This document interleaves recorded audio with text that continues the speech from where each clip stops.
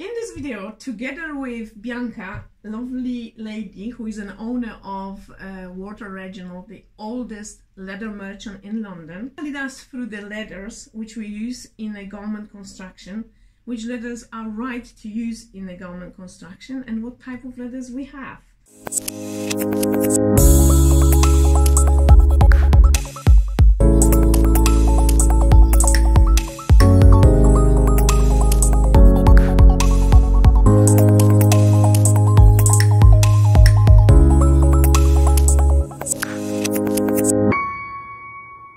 Hello! Today again we're meeting with lovely Bianca and we're gonna talk today about sheepskin and all furry friends, which yes. They are wool, so it's not really fur, it's our wool skins. Absolutely right. So we've got a selection here of different types of shearling.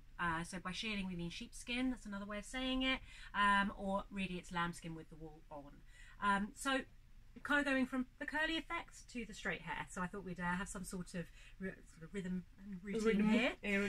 So the first thing we're going to have here, this is Mongolian sheep. Beautiful. So really beautiful. It's got this really long, lovely, natural popular curl. On the pillows, isn't it? It's really popular for home decor, but also for collars. Yeah. So what you can do is you can cut it down, you can make a collar, you can turn it nice, round. nice one to work with, yeah. And give it some extra kind of volume. Now, I literally made a coat in a red one. Oh, like whole coat. You can make a whole coat, that would be amazing. It's really important to know about these. These are what's called a plate. Yeah. So the plate standard size is 120 centimetres by 60 centimetres. But on the back, what that means is it's lots of pieces that have been stitched together. So you can see lots of seams here. Some are a little bit irregular. It's not even stitched in a particularly ordered fashion. It's pieces. So it's actually a Mongolian plate. So obviously when you're cutting it, that needs to be kind of thought about, how you're going to make place your pattern, etc.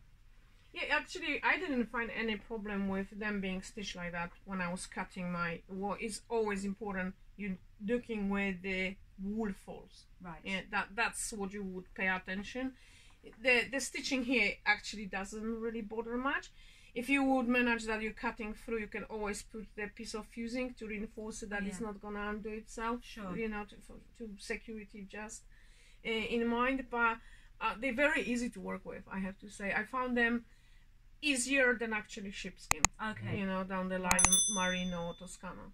Okay. It is easier. Perfect. Also because it's easier to shave the hair by scissors if you need the space for seaming. But no, they're amazing to use for garment construction and coats and jackets or bolero, so yeah, you can go with it. You know, an alternative then, you've got the Mongolian, but an alternative to that would be something like the Tigrado. So Tigrado. So again, I never heard of that it has this natural curl. It's quite dense, the wool. And it's soft, it's really soft. So cute. Yeah, it's really lovely. Obviously you can make anything. You could be doing, again, just collars. You could do the full coat out of it. Oh wow, look at that back. It's been dyed through. So yeah, that could be your right side of the garment with lapels just showing a bit of fur.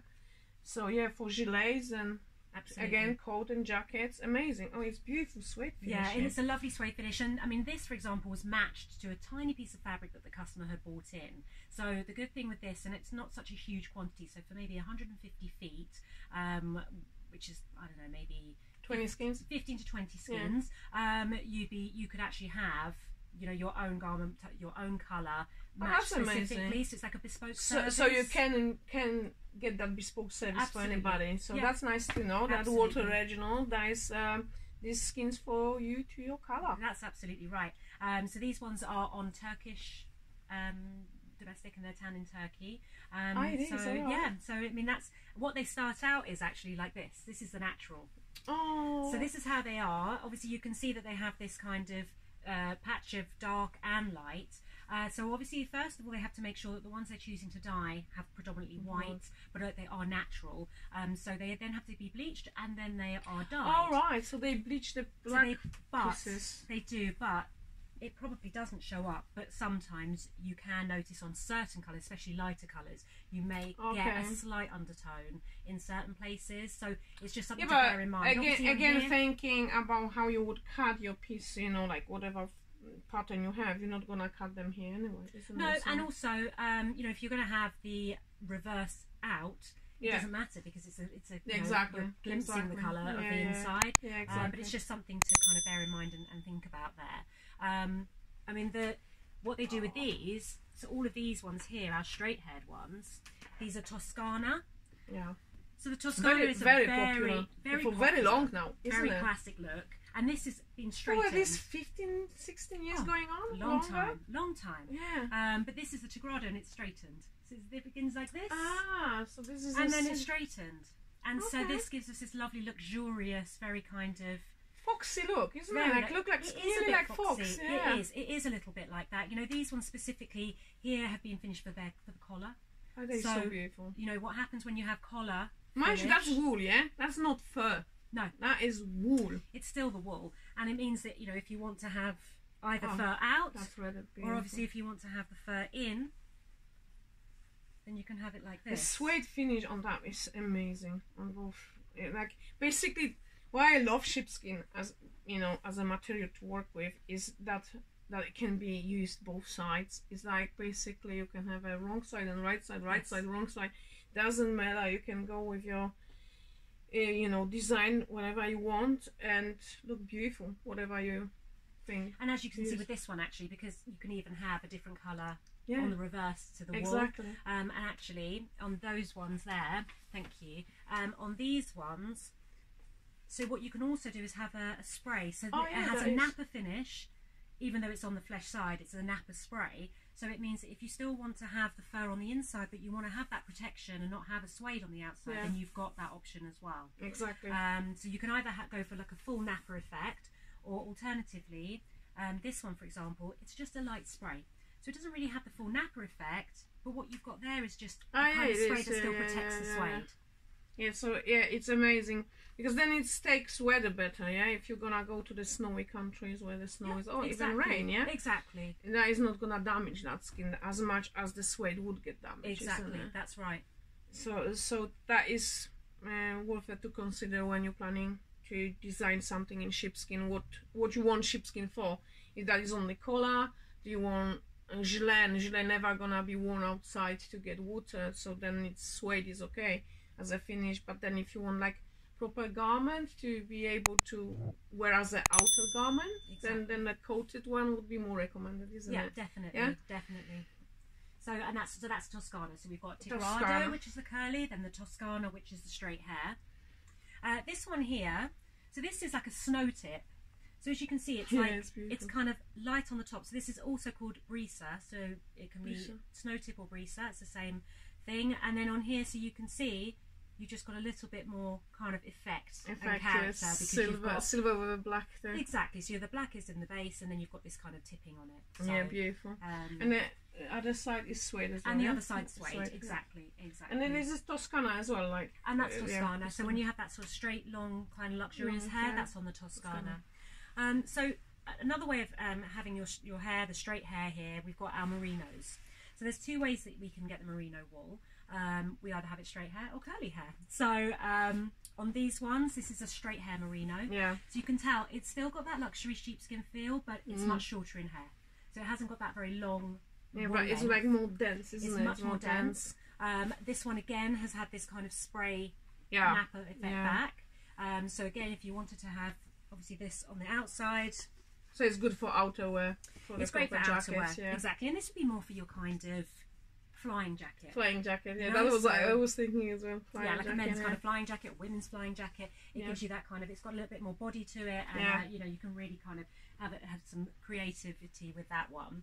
And this is also another type of merino, but this one obviously burgundy, dyed through, and with that nappa back as well to match. So you know, you can either have it tone. So tone would be tone matching. Top would be the same colour as the reverse, or you can have kind of different colours. Yeah, contrasts. Exactly. Yeah, sometimes you can have a contrast, which is nice as well, isn't it? Exactly. And these are actually merino, but curly haired merino. So this is that kind of natural curly hair, that sort of teddy look that's been really popular these last couple of years. Teddy look, that's nice, isn't it? And likewise you can have it either. So you can have either suede out, or fur out, depending on what you're looking for.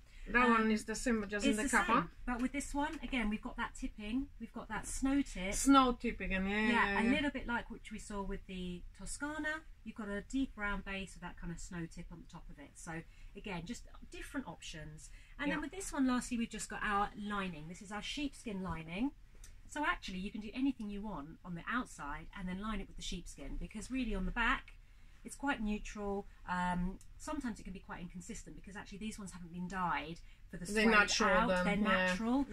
So for these ones, you'd be looking at really using the wool inside and then having as a lining. So you could actually build up whole shell from leather, from like Nappa leather, and then line it with a sheepskin. Exactly. But obviously, you know, you have got to be careful with stitching, because when you're coming to stitching, generally it'd be like with the then I would recommend first stitch on that use for machine, but you can fake that on a zigzag machine. Oh right, interesting. Yeah, I'm gonna show that in the other videos, that how you joining kind of woolly or fur leathers with a bit of fur on it, using actually domestic machine. Funny enough.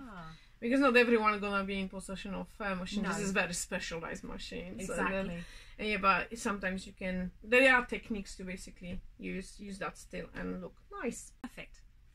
Thank you, Bianca, for sharing your amazing knowledge about the leathers you've got in your warehouse, and we welcome everybody to come to Water Regional in London. Got amazing news for our viewers. Yes, anyone that wants to contact us to buy some leathers, we're offering a 5% discount. If you quote YT21 when you're ordering, you can do that through the website, walterreginald.com. You can email us at info@walterreginald.com.